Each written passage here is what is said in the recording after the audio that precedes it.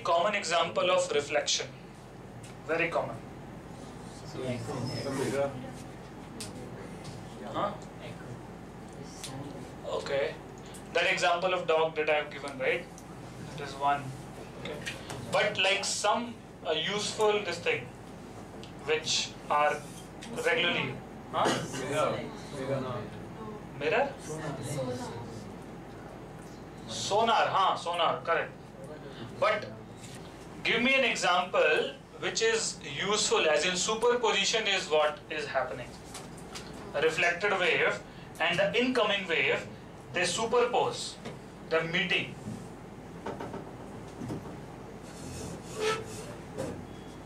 No such example coming to your mind?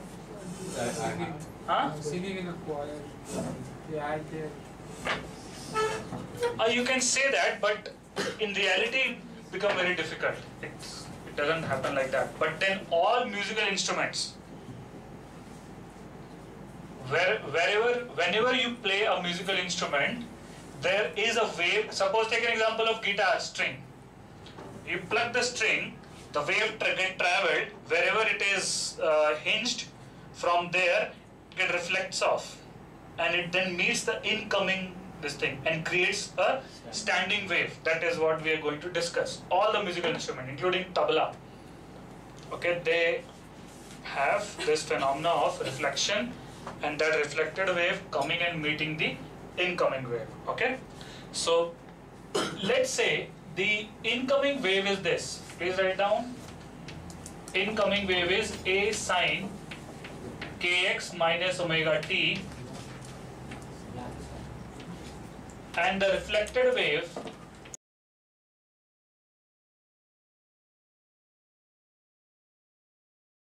these are two waves. One is traveling in positive x direction, other is traveling in negative x direction, right? So please add them. These two waves when superposed, see what will happen. Wait, sir, is it the same wave that gets reflected? Sir, but then shouldn't there be a pi phase? Correct. I am taking a soft reflection right now. There can be hard reflection as well, but that will not change much. Laplace and everything we did discuss, right? Did you add? 2a cos kx sine omega t. Trigonometry, right? 2a sine a plus b by 2, which is sine of kx cos omega t. Now tell me, is this a wave equation? Is it a wave? This is not a wave equation. When the two waves get added up, this doesn't give you a traveling wave. That is what you can say. Okay, it is not a traveling wave, but it is an outcome of two waves meeting. Okay, now let's try to analyze what is happening actually. So if you see that, this is the term which depends on x, that is a term that depends on time. Okay, now don't talk, don't speak ahead of me, okay? So tell me, are there any points which are always at rest? Yes. Whatever time. Yeah, 3 points. Yeah, if k is equal to lambda. If sine of kx becomes 0, y will be 0 for all the time. It doesn't matter what is cos omega t. Yes or no? Yeah. Right? So please write down, if sine of kx becomes equal to 0, point will be at rest always. Can you tell me locations of these points? K is equal to n lambda. Is equal to lambda. Can you tell me location of this point? Try to do it.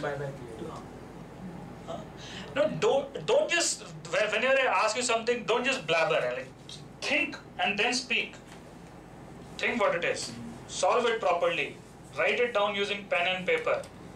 Every time you speak something wrong, you're getting negative mark in exam or whatever. You're not learning anything. Tell me x is equal to what? 0 is lambda. N lambda by 2. Yeah.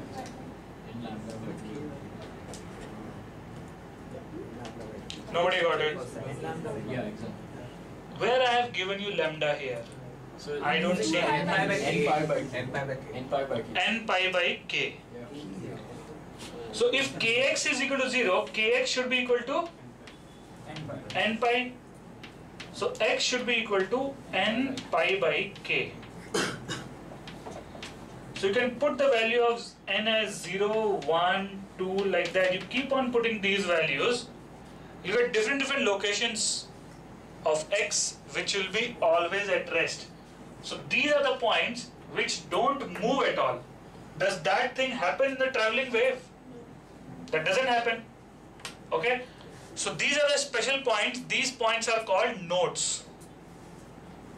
These are called nodes. Okay?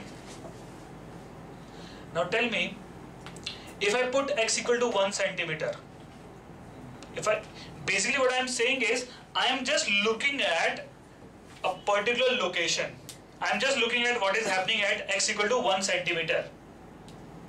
Okay, can you describe what is happening at x equal to 1 centimeter here looking at the equation? Yes. So it will just be a thing which is doing SHM with that amplitude. So this, if you treat this bracket term as some constant, does it look like an SHM equation? Right? So that location x, let's say x equal to x naught, location x equal to x naught is doing SHM with an amplitude of 2a sine of kx naught. So this is the amplitude of the SHM of that point, which is at a distance of x naught. Are you getting it? But if kx naught happens to be n pi, amplitude will become 0. So this is the amplitude of the SHM of that point. Okay. Now, does that thing happen in a traveling wave? In traveling wave, the amplitude of all the point is a. It goes maximum a, minimum it goes to 0. Okay. But in this case, when one wave is coming like this, other wave comes like that, there will be some points which will be always at rest. The particles are doing SHM with different amplitudes. Okay, so have you ever seen such thing? Suppose a string is tied on two ends, you just plugged at the center and you see some, the I sort of structure. It vibrates. Have you seen such thing?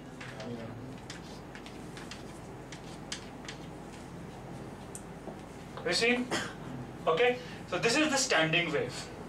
These 2 points are nodes.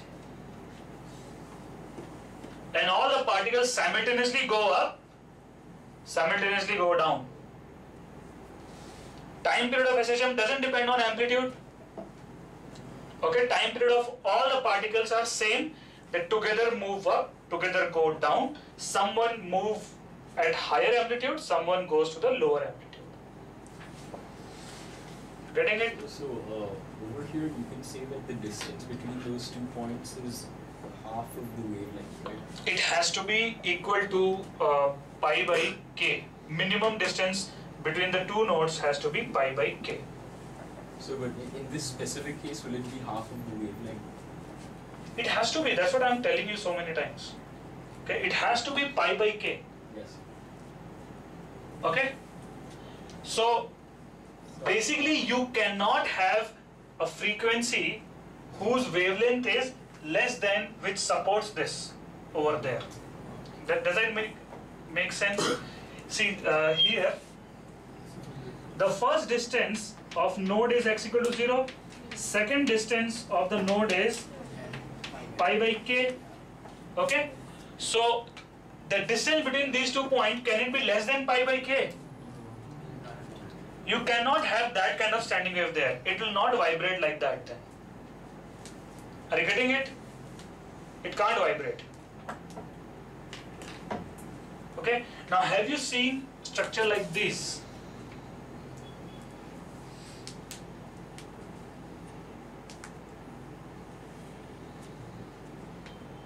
This kind of thing you might not have seen.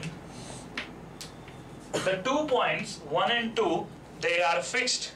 But if you vibrate with very high frequency, there will be natural nodes that get created. So total 5 nodes are there now. You have seen this? Oh yeah, no, if you do it with a string. So like you can do something similar on a guitar. See, on the Oh, guitar you can. Okay, you know, right? Then. Yeah. Anybody else have seen something like this? Basically, all the particles, they will vibrate like that together. Okay, so they are moving up and down together. But now the situation is different. There are total 5 nodes, and distance between the 2 nodes cannot be less than pi by k.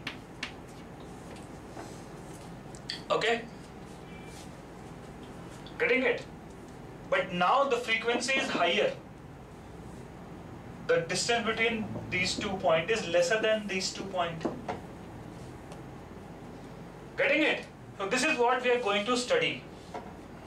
Wait, so but then that kind of standing wave will be, there's a hard reflection but the frequency is increased and you continuously. Continuously you're sending wave, and continuously the wave is getting reflected and coming towards you. The wave doesn't stop coming. You have to do it continuously. Okay? I'll show you that there are some videos, but right now I can't. It will take time to set up. So, also the distance between 2 nodes then should always be pi by k. Yes, that is what we have defined, right? Yeah. We sin kx should be equal to 0 for the nodes, and x should be equal to n pi by k. So when you put n equal to 0, you get first node. If you're taking your coordinate system such that first node is at x equal to 0, second node must be at pi by k. Third node must be at 2 pi by k. It may happen that 2 pi by k is more than the length of the string. Mathematically, you can go till infinity. But structurally, only few nodes are possible because length is fixed.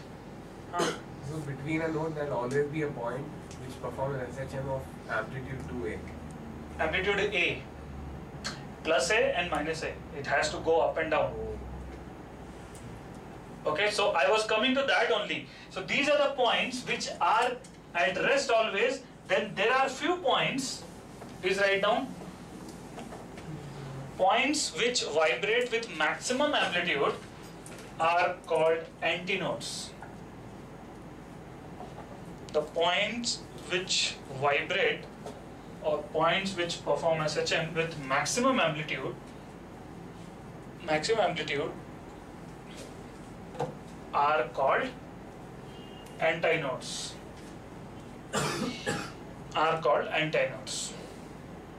Okay? So can you tell me where are those points? Similarly, you can derive.